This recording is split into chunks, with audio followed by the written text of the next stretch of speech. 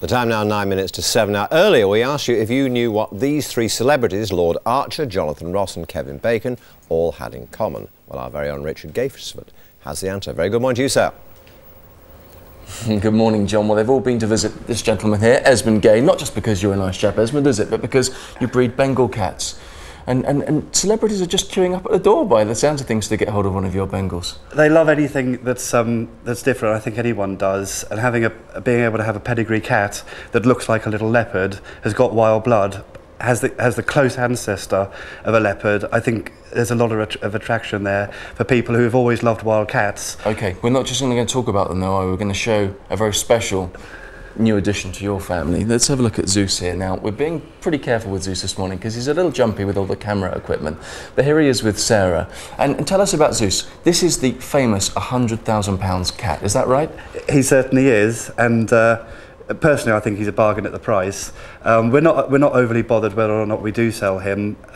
He's the culmination of 10 years of hard work, and he's a 90% wild blood F1 Bengal, which means his father is an Asian leopard cat, but what makes him unique is on his mother's side there's a very, very, very high percentage of wild blood. Should he not be in a zoo then, instead of sitting on the sofa next to us? He's not a purebred animal, he's not a purebred Asian leopard cat, so he doesn't fit into what the zoos would exhibit. But does that not make him wild? I mean, looking at him here, he looks absolutely wonderful. Amazing markings. He looks wild, but he was hand reared from literally 2 days old, and as you can see, even though he's 5 months old, he's completely adorable. He wouldn't hurt a fly. He's as gentle as a lamb. How can you be sure of that though? Because he has all of this wildcat in him. Mainly because of the way we've bred him. We've been very, very careful to handle him as much as we possibly can.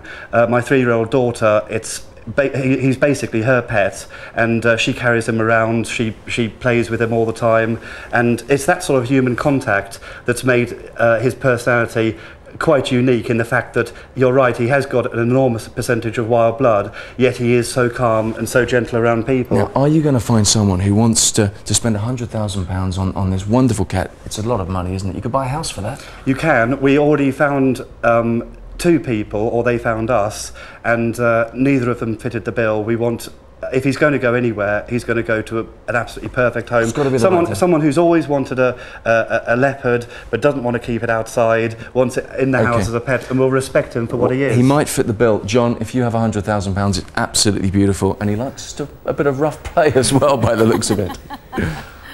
Well, sadly I haven't, but very tempting, gorgeous looking creature, wasn't he? Lovely, lovely, Fabulous. and the kitten was lovely as well. Indeed, yeah. Richard actually staying stum though, I noticed. Now, that is all from